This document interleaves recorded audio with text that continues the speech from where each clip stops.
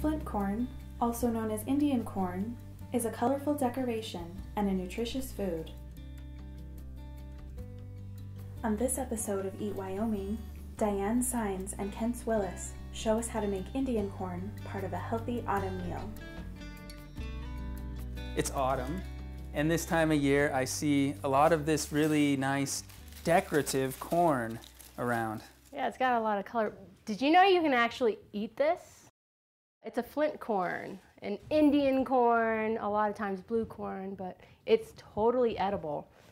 So this whole grain stuff with all this color is going to have the other parts of the grain still inside of there and have lots of vitamin E, B vitamins, fiber, phytochemicals, and things in there that you won't get from processed grains. And we're going to make a cornbread out of it. So in this bowl we have cornmeal, mainly cornmeal, a little bit of flour. Whole grain flour. Whole grain flour. Also just the wet ingredients, the egg, the oil, the buttermilk, salt, and all that stuff. For the full recipe, refer to our publication, Baking at High Altitude. Really good, especially if you're new to the area and don't really know how to bake at altitude. And this is the southern style cornbread. Right. I kind of got inspired this weekend by a neighbor. We were harvesting honey and she made cornbread with apples. So I thought, whoa. So why do we care that it's actually a high altitude? Our baked goods are going to turn out a little bit differently than they would at sea level, and so we have to make a few adjustments to our recipes to help them turn out the way we want. So the altitude has something to do with, like, you know, less oxygen and less pressure? Or less atmospheric pressure. Less atmospheric pressure, okay. Yeah. And so that influences the liquid content, right? So when you're baking at high altitude, bump up the temperature a bit, I believe 25 degrees, or you can cut back on the liquid a bit. With these recipes from the baking at high altitudes, they've all been tested in between 5,000 and 7,000 feet, so that's all been kind of taken care of for you. And you know, we're using the Indian corn interchangeably, so whenever you see for cornmeal, you can just use the Indian corn, and it actually has a richer flavor than your general store-bought cornmeal. Very appealing to the eye, also to the stomach, you know, for the taste, and to the body with all the flavonoids that you're getting. So what a bonus. Great. Well, let's throw these in the oven and pull them out in 25 minutes and we'll call it good. Looks great. Great.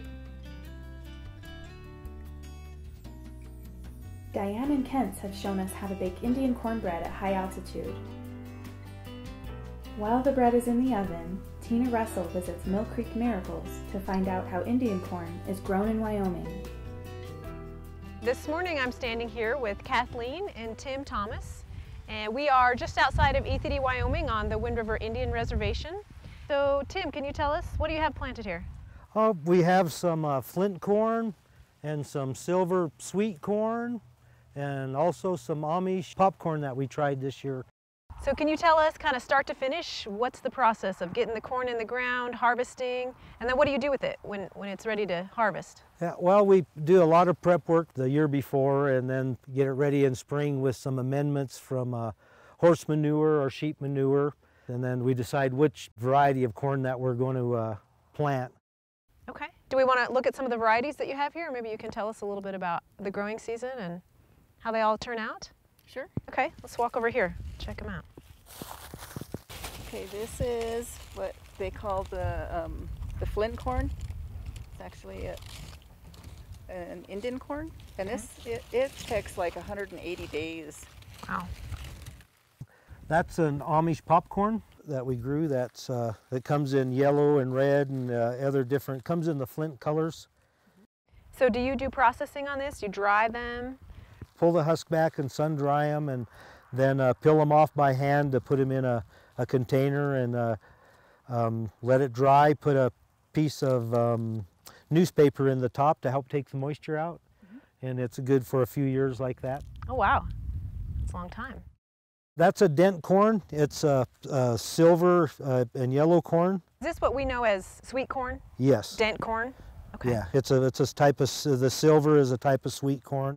Okay, so what's the growing season on the dent corn? What would you say? It's about 120 days. Very nice. But just like any time that you open one of these things, it's like Christmas. You don't know what you're going to get or if there's going to be even anything in there. Right. Surprise. But the more colors, more healthier, I believe that you'll be. So after you guys have harvested, what do you do with all this corn? This is a lot of corn. Do you eat all this yourselves? No, a lot of it we do, but some of it we dry and sell to the local people that are in the area that they use it for ceremonial soups and some of the peyote meetings and I guess the feast and things that they have after a funeral or things like that. I myself really didn't know where the ornamental corn or the flint corn came from, and we couldn't find any, and I went to town and bought some, and my grandmother said, "You silly kid, you can't eat that. They sprayed lacquer on it. You hang it up on your door." So the corn that you buy in town for Halloween decorations, be careful of it. Ask the stores if they've sprayed it with some kind of chemical. If they're asking you for $6 for 3 pieces of corn, it'll last for a long time. Don't eat it. There's a lot of love and a lot of time that's in this, and we make a little bit of money on it, but it ain't nothing that we're going to get rich off of. Right. Except self. Right. Labor of love. Yeah. For sure. Well, great. Thanks, guys. Let's go see how that cornbread is doing back in the kitchen.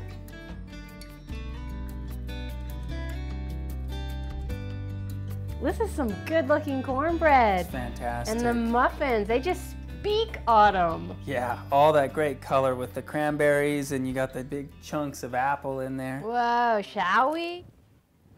So it's pretty successful. So you could put in whatever you want, be it nuts. Yeah, other fruits, maybe some nuts. What about pumpkin? Oh, you bet. Thank you for joining us.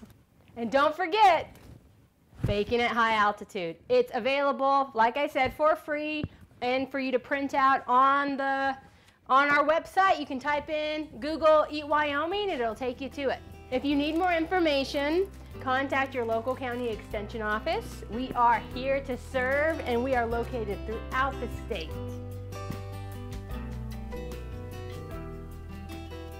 To make Southern-style Indian cornbread at home, you'll need 1 1/3 cups Indian cornmeal, 1/3 cup unsifted all-purpose flour, 1 tablespoon of sugar, 3/4 of a teaspoon double-acting baking powder, 1/2 teaspoon of salt, 1/4 of a teaspoon baking soda, 3/4 of a cup buttermilk, 1 egg, 2 tablespoons of cooking oil. Preheat the oven to 425 degrees.